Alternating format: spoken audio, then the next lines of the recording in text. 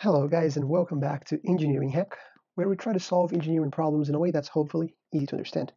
Today we're introducing the angular acceleration, and the idea here is that we have this piece of equipment that has the belt center like so, and we're trying to find out, given the acceleration on this right hand side drum, trying to find out what is the magnitude of the acceleration on this left side drum. Okay, and it's a simple example. The idea is to introduce this concept and to, based on the definition of the angular acceleration, to solve this. I think you guys are going to find it quite easy. So problem statement reads: the belt center shown is initially at rest.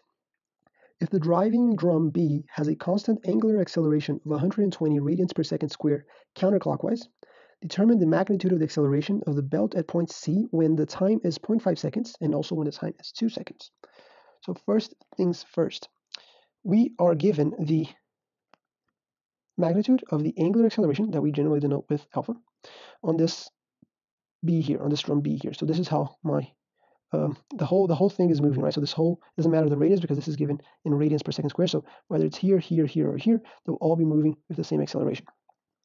How does that change for this point C on this left-hand side? Well, the radiuses are exactly the same, 25 and 25. So it doesn't really change much, right? Because whatever is, think of it this way: whenever a point in B here moves a meter, C is going to move the same 1 meter, right? So for every meter that B moves, C moves 1 meter as well. So what do we need to remind ourselves before we can solve this? We're being asked for the magnitude of the acceleration. So let me try to draw a circle here, the best as I can, with a given radius r. And we take any point here on this circle, and if there's a particle moving about the circle, and we know that it's increasing its velocity, we know that there will be two components to this acceleration that is increasing this velocity. One component will be the tangential component, and the other one will be the centripetal component. So AC and AT. Let me actually put AC on this side here. And we know that if I want a magnitude of the acceleration, what I need to do is take into account both of these things. So what I need to do is consider both and take the vector that is the combination of these two components, which is going to be a vector like so according to Pythagoras, and I'm going to call that AM. So if I want to find AM, the magnitude of AM, what I need to do is apply Pythagoras, which is going to be this squared, AT squared has to be equal to A sub C squared. Okay, and that's the game plan. I want to find what is the both components of the acceleration, so then I can find the magnitude at time equals 0.5 and at time equals 2 seconds. What else do we need to remind ourselves? We need to remind ourselves that there's a relationship between the tangential velocity and the angular velocity, which one is dependent on the other in terms of the radius, right? Because once we remove that radius component there, then we're going to get the angular velocity, which just goes back to this idea that I was saying that it doesn't matter where you are in this drum B, the angular velocity and the angular acceleration will be exactly the same. Now, in terms of problem statement, we have that the belt center is initially at rest, and that is valuable information because that means that at t equals 0, or our v naught is nil, right? So v naught is 0. So at t equals 0, our v is 0. Both velocities because they're both related, right? So if one of them is 0, then the other one is also 0. Brilliant. What else do we want to remind ourselves? Well, we can remind ourselves of the very basics, that the tangent acceleration is just how my velocity is changing with time. That is, my tangent velocity is changing with time. Okay, so now let's just look at the units. This guy is given to us as 120 meters, radians, not meters, radians per second squared. Okay, so this is just a rate at which this guy is changing. If you recall, this is radians per second. So if this is radians per second squared, this is just how this guy is changing in respect to time. So we will write that mathematically as my angular acceleration is just how my angular velocity is changing with respect to time, right? So analogous to this fella here, but this one is looking at the tangent one, this one is looking at the angular one. Cool, so I can relate these two, right? I can relate it to these two because if this is true over here, then that means that I can, where I have my velocity, I can substitute by angular velocity times the radius. So that means that my AT has to be, so that means that my A sub t has to be equal to the derivative in respect to time of my angular velocity times my radius. My radius doesn't really care about time, right? Doesn't matter how much time elapses, whether this guy goes back or forth, doesn't matter. The radius here of B, and as a matter of fact, the radius of drum A as well, they're not going to change. It's going to be 25 mils regardless. So this guy doesn't care about the derivative. It comes out, and we're left with radius times the way that the angular velocity is changing with time. However, this is exactly our angular acceleration, right? So in other words, what we see here is that A sub t, is the same thing as r times alpha. So let's rewrite that one more time. What we're saying here is that there's a relationship between the tangent acceleration and the angular acceleration.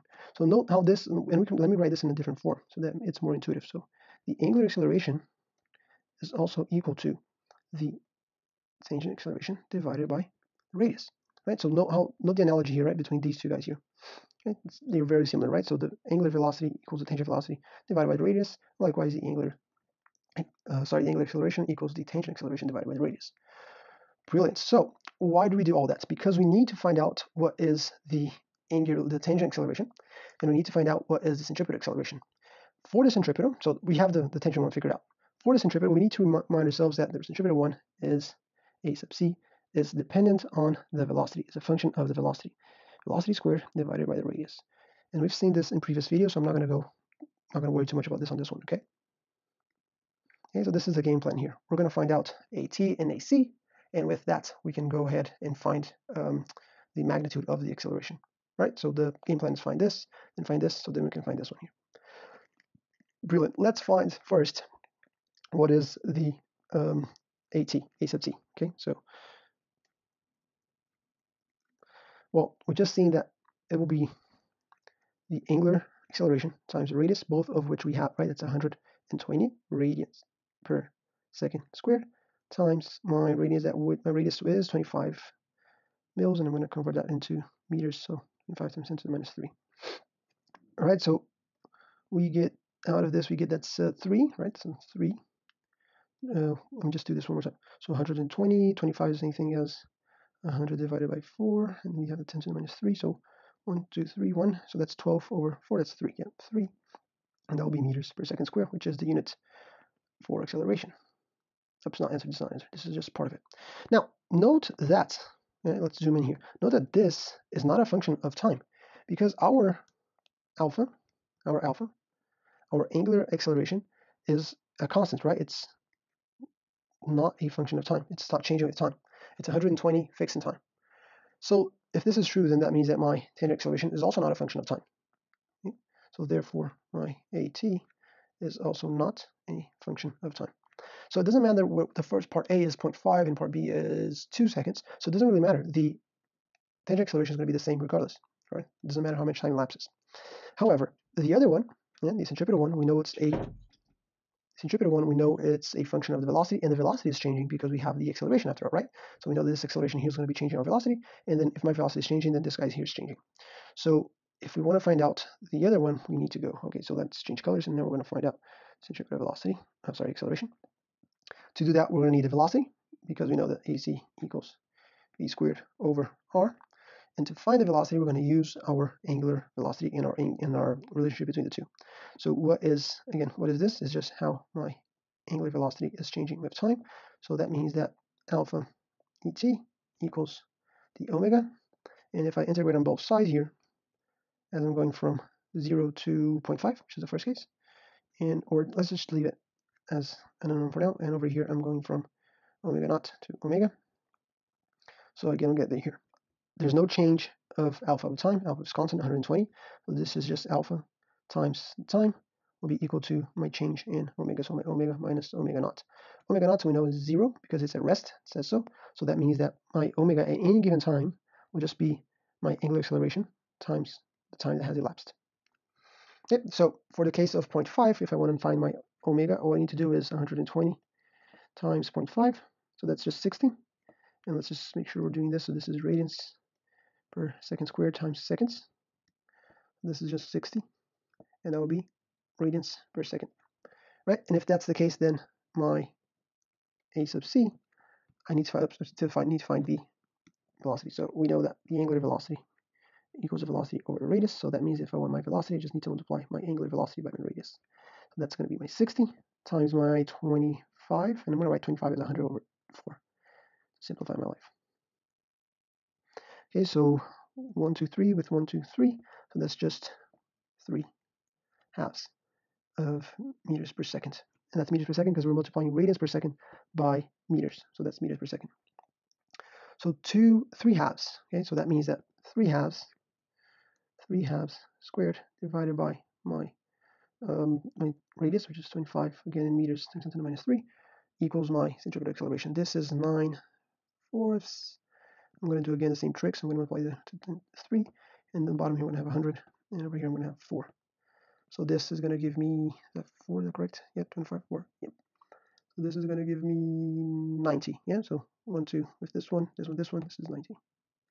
And that is meters per second squared. Brilliant. So now we found that after 0.5 seconds, and because we put 0.5 seconds here, the tangent velocity is 3/2, and my centripetal acceleration is 90 meters per second squared. So what is my magnitude? Remember, the magnitude is a component of both, right? So again, let's just do quickly something like this.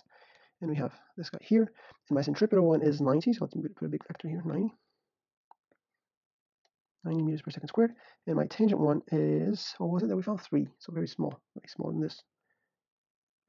3 meters per second squared. That's what's this acceleration component looks like. So what we want is we want a vector that combines both components.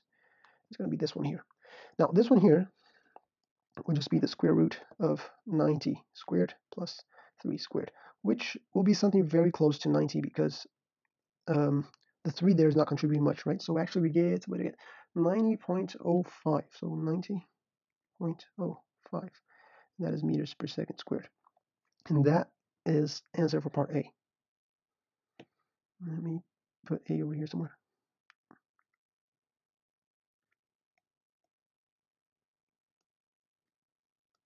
There you go. Okay, that's answer for part A. What about part B? What's going to change from A to B? What will change is this value right here, right? So this is going to become 2. When this becomes 2, this is going to be 240. If it's 240, then this will change as well. When this changes as well, this is going to change. So this will change. With this changes, and then therefore my magnitude of the acceleration changes as well. However, this one, as we've seen before, this one does not change with time, so it doesn't really care about if it's 0.5 or 2 or 100. Doesn't matter. It's going to be 3 regardless, right? So for part B, my AT is exactly the same. It's just the 3 meters per second squared. And again, this is because my angular acceleration is not a function of time. And my angular velocity will just be, what did we find? It was 120 times the radius. Oh, we knew this already. What did we find here for the angular velocity? That's 100 times the time. There you go, times the time. So that's going to be 120 times 2. So this is 240 that we talked about before. This is going to be radians per second. And we know that if this changes, this means that the velocity also changes because we know the velocity. Tangent velocity, that is just this times the radius. That's where the radius came in. That's 240 times the 25 times 10 to the minus 3. So once more, let me use this trick. 1, 2, 1, 2, 3, 4. Yeah, so that's straightforward. That's going to be 6. That's 6 meters per second. If that is 6, then we can go ahead to the next part, which is what is my centripetal acceleration. This is going to be squared my velocity divided by my radius. I'm going to do one more time this trick. So that will be 36 times 4 times 100. That's going to be 4 times 100 divided by 1, 2, so times 2. And that's going to be meters per second squared.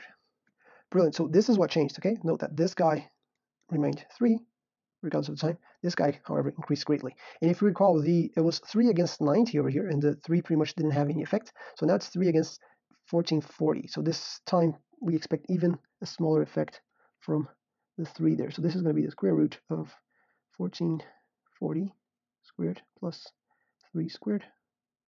We divide this, take the square root of this sum. And this is going to be a very small, very similar number to 1440 like we would expect. So it's like 0.003 meters per second squared. So we can pretty much say, oh, it doesn't really matter. This guy pretty much doesn't really matter. The magnitude of the, where's our drawing here? So what we're saying is, this guy here is so big in respect to this one that the change that we get when we do the change from the green one to the red one is very small. It's pretty much insignificant.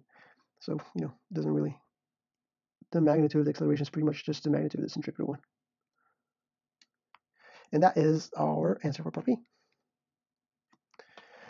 Okay, of course you could have done this problem way faster. You can, if you knew the definitions already, you can say, oh, well, I know that AT equals alpha times radius. So I just multiply 1 by the radius and get the alpha straight off the bat.